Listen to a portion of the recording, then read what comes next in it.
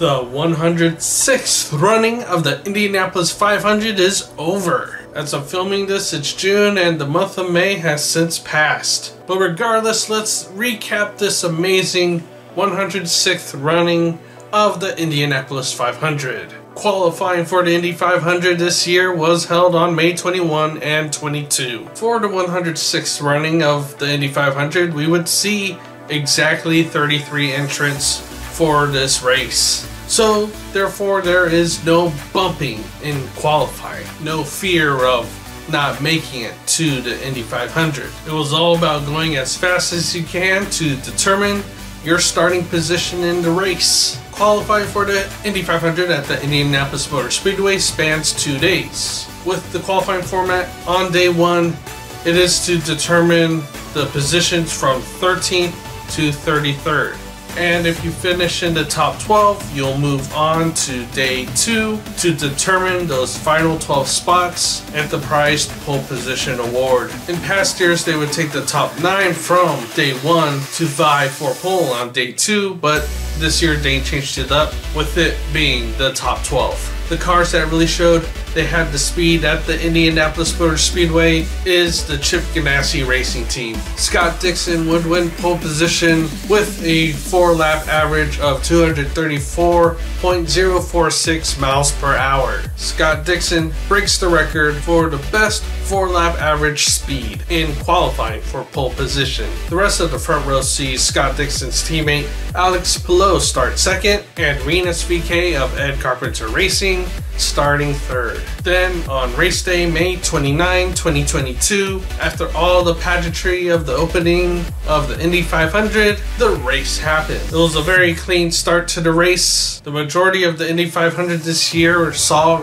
clean racing. The cautions that would come out were for single car incidences. Most of those crashes causing yellows would happen in turn 2. Rinus VeeKay, who started on the front row, saw him crash out in turn 2. Romain Grosjean would fall victim to crashing out in turn 2 as well. And Scott McLaughlin's crash happened in turn 3. I think for this race, the front row was cursed. Again, Rinus VeeKay crashed out in turn 2. Alex Palou would enter a closed pit lane, forcing him to go back for emergency services to get filled up, and then going back to the pits to get his full pit stop done. And then lastly, Scott Dixon. In the final pit stops of the race, the drivers see themselves going to pit under a green flag situation. As Scott Dixon entered pit road, he would get caught going too fast. His penalty would be a drive-through penalty. After leading the majority of this race, his chances of winning the Indy 500 again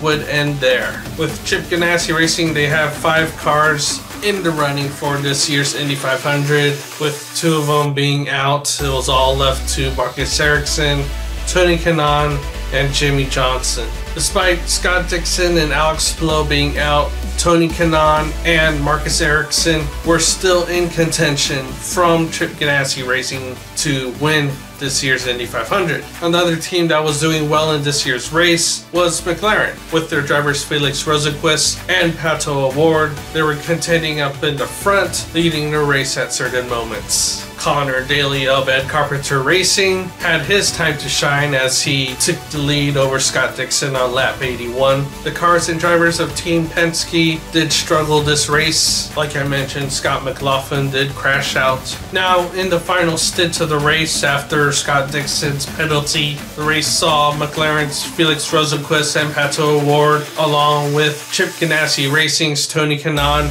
and Marcus Ericsson, battle for the win of the 106th Indianapolis 500. Marcus Ericsson would manage to pass for the lead and manage to get that field, as Pato O'Ward and the other drivers behind him would get caught in lap traffic.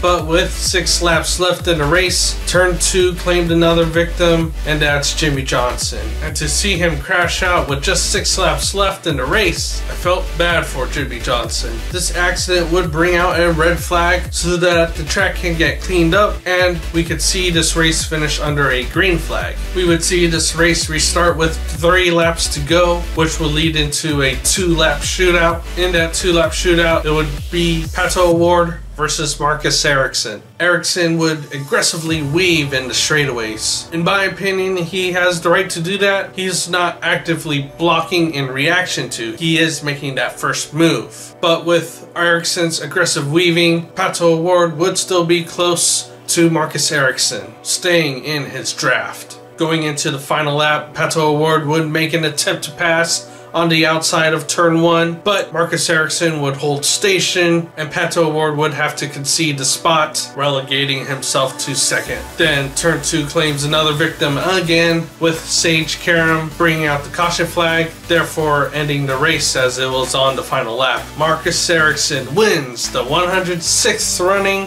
of the Indianapolis 500. Pato O'Ward would finish in second and Tony Kanaan would finish in third. The 106th running of the Indianapolis 500 provided once again another exciting race. Since the Indy 500 offers double points for the championship, it really shook up the championship standings after the race finished. Marcus Ericsson moves all the way to the top with 226 points. Pato O'Ward is in second with 213 points. Alex Pillow is in third with 212 points.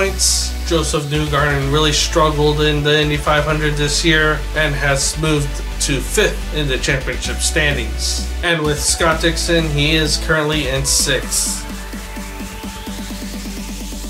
There is no rest for the IndyCar series as they race this weekend for the Detroit Grand Prix, race 7 of the season at the Belle Isle Street Circuit. This is possibly the final year the IndyCar series races on the Belle Isle Street Circuit, as next year it is scheduled that the Detroit Grand Prix is held in the streets of downtown Detroit. This weekend for the Detroit Grand Prix, you can watch all the sessions live on Peacock. The race on Sunday will air on the USA Network as well as Peacock. Thank you for watching this recap of the 106th running of the Indianapolis 500. Please check out more of my variety of videos on the Spellgo YouTube channel, and as always, thank you for watching.